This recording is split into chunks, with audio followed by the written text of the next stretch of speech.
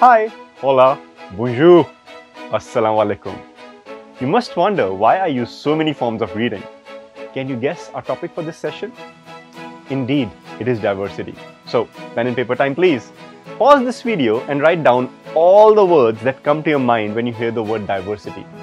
Come on, do it. Yeah, anything that comes to your mind related to diversity.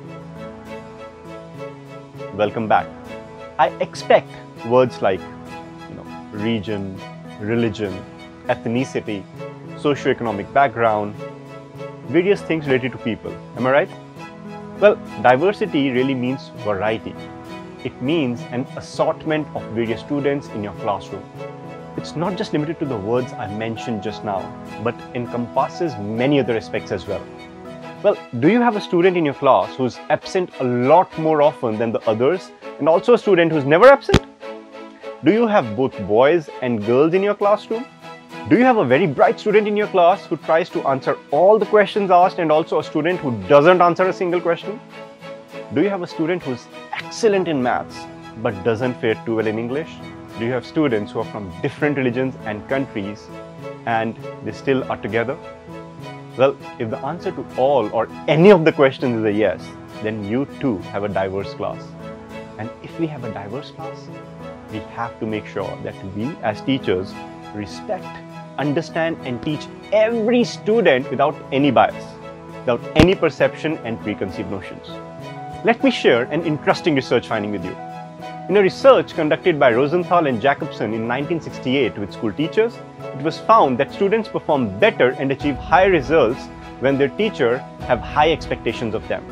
In contrast, they did not perform up to their potential when the teacher did not have high expectations.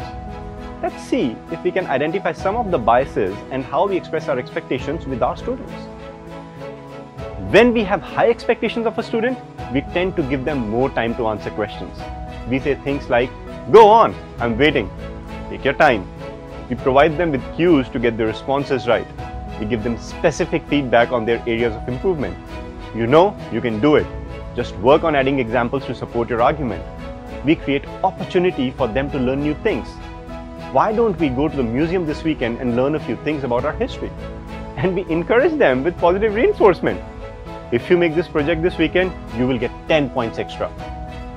However, if we have low expectations of a student, we generally leave no stone unturned to demotivate them. Well, I know, mostly unconsciously, but it happens. Yes, it does. We avoid giving them extra time to think. I don't have all the time in the world. We move on to the other students for answers if the student takes time to think. Ahmed, why don't you just answer the question? We offer little or no feedback and give them less opportunity than the favorite students. Not only this, we even give negative reinforcement or little positive reinforcement. I write a letter to your parents telling them that you cannot study. Our expectations as teachers are directly proportional to diversity. We may get biased towards certain personalities, genders, socioeconomic backgrounds, learning styles, but once we understand diversity and how we can alter our perception and our teaching style, every single student has the potential to grow, develop, and flourish just the way we want them to. Food for thought, isn't it?